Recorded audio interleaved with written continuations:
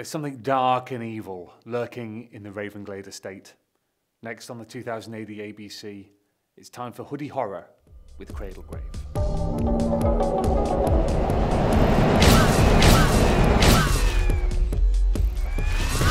Cradlegrave is a horror story written by John Smith with art by Edmund Bagwell.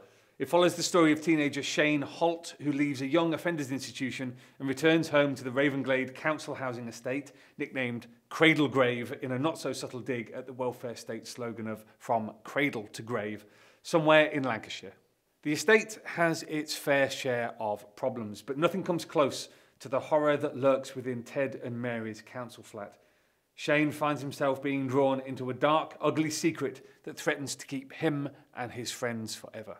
Horror writer Ramsey Campbell described Cradlegrave as simultaneously hideous and desolate as anything in David Cronenberg, and it's not hard to see why. Cradlegrave is an immensely powerful piece of work that has profound things to say about the collapse of modern society, drug addiction, unemployment, crime, and growing up under extreme pressures, but without becoming overly polemical.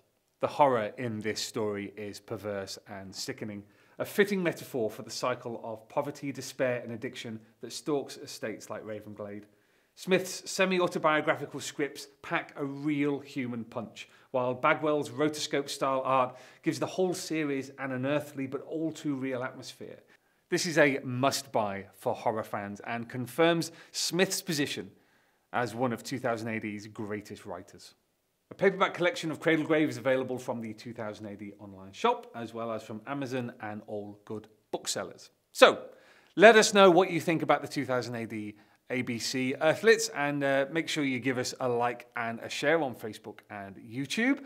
Next week, we're nipping out to the Cursed Earth to meet somebody who gets on Judge Dredd's wick quite a lot.